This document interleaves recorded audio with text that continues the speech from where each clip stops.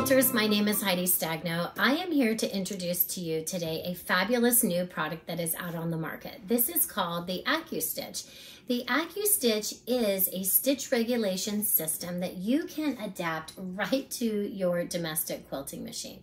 Let me tell you a little bit about this product. It has been designed and manufactured by ABM International. ABM International also designs and builds the Innova long arm quilting systems. The Innova long arm quilting system has the state-of-the-art, top-of-the-line, phenomenal digital stitch regulation system that normally is only available when you purchase a long arm quilting system. So they have taken that same technology and those smart engineers have made it in a compact version, and I'm going to show you how to take the components that come in this little box, attach it to your domestic machine, and you're going to get those same quality stitches that you get from a high-end long arm quilting machine. So let's go ahead and take a closer look.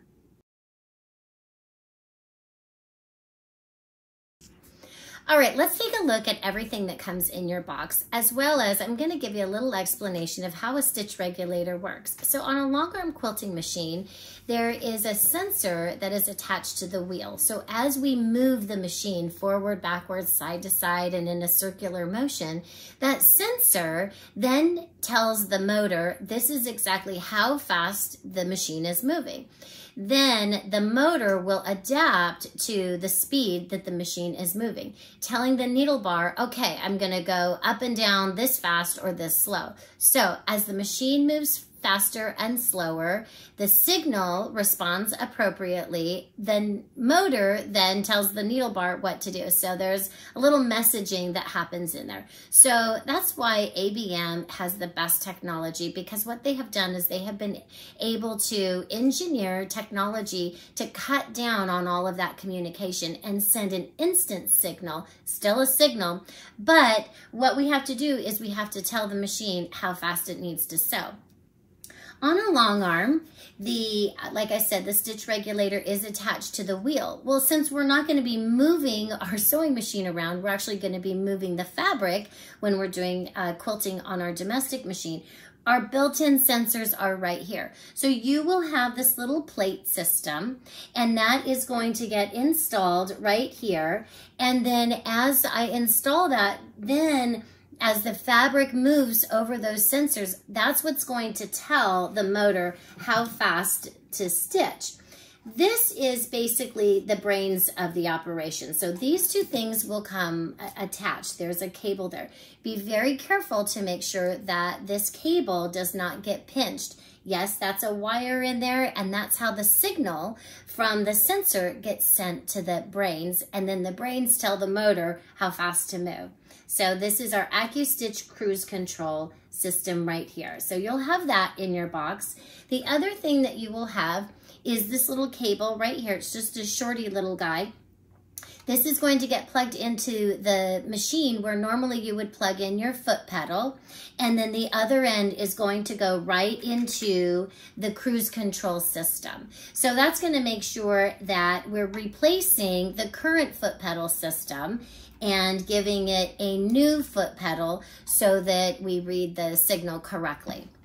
We also have our USB cable and power supply, and we're going to go ahead and get all of these components installed on the machine, and then we can start the fun stuff. We can begin to quilt. I'm going to go ahead and walk you through exactly where I'm at the install at this point. So I have already peeled off just the little paper back sticky, and it's great. You just push this right onto the back of your machine right here. I have taken the short little plug and put it into the machine where the foot pedal would go, and then I've plugged it in here to our cruise control brain. I've also went ahead and I have plugged in our power source to provide power to our ACCUSTITCH cruise control, as well as I went ahead and plugged in the foot pedal that we will be using to bypass the foot pedal that comes with the sewing machine. I have a JUKI, so if you have a JUKI, there will be one small additional step. And I just want to walk you through this because it might be a little bit intimidating, but you will receive this little part right here, and you're going to replace one of the parts on your machine with this one here. I removed the throat plate, and so I took the screws out, and here's the little hinge part. This little unit right here is, it's just a little holder that holds everything together.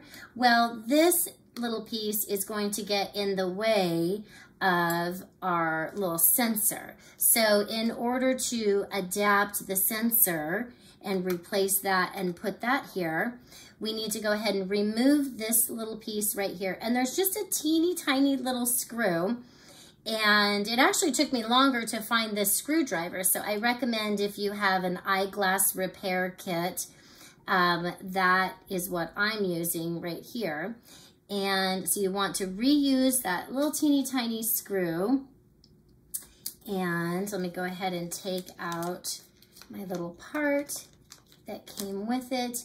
There's just this like little fish hook thing. There's a hole there, and you're going to find that the fish hook is going to nestle right down in there. It's going to sit flush and sit just like that. What that's going to do is it's going to create a little cover for this little open slot end down here, so that when we go ahead and put this piece back in there, it's going to stay in place because it won't slide out. So let me go ahead and just screw that back in. I have a little magnetic screwdriver here, so that's been helpful. I think this is probably the hardest part of the whole install. Everything else just boom, boom, boom goes right together. And there we go. So I have replaced that. At this point, I'm going to go ahead and, just because I found it a little easier to go ahead and put the throat plate back on the machine, then take my ACCUSTITCH sensor and bring it in, slide it in first down on this end, and then slip it underneath right there, and there you have it. It just installs just like that. Then I'm going to go ahead and replace my screws that are going to hold that needle plate right there in position. I'm not going to replace the little carriage right here or the little cover right there. That's not necessary. But while I have you at this angle, I want to point out something really important. I'm going to guide, you see there's a little peel and stick right here, and I haven't removed that yet. I'm going to guide this little sensor cable so that it actually sits underneath my machine. I find that, and the reason why I want to do this is so that as I have some quilt back here on this side, I don't want it to bump the cable. I don't want it to interrupt the cable. I don't want it to pull on my cable. I want to make sure that I am preserving the integrity of the line and the communication that's happening between the sensor and the motor. So that's just a little helpful hint. So I wouldn't recommend putting it so that it feeds along here, just in case your quilt gets hung up right there. So I'm going to go ahead and finish the install, and we'll start our quilting. Here we go.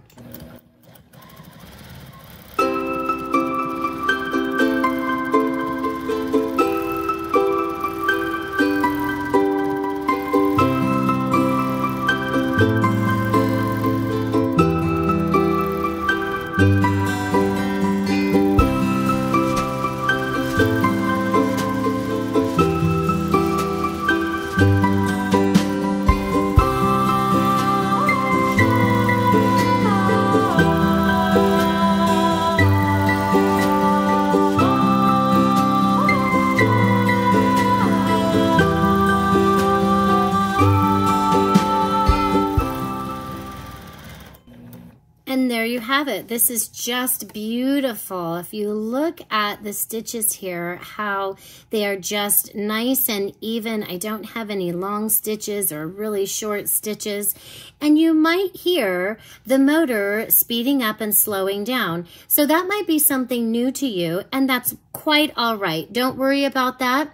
What I like to do is I like to put some music on and put my earbuds in and listen to my music.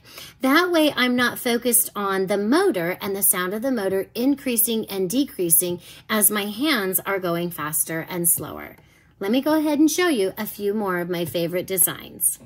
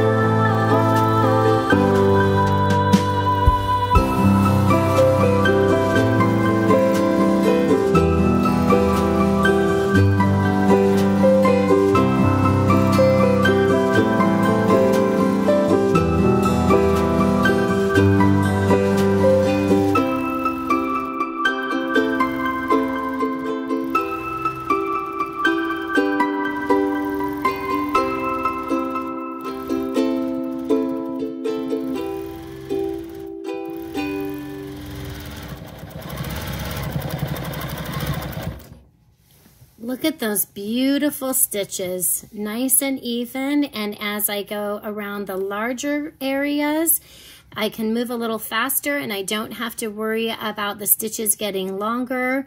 And then as I work in the teeny tiny tight corners, I don't have to worry about those stitches getting shorter. And I can go nice and steady, nice and slow when I need to maneuver in between my designs accurately. And that just gives me that flexibility and the freedom that I don't have to balance the foot pedal along with maneuvering the fabric.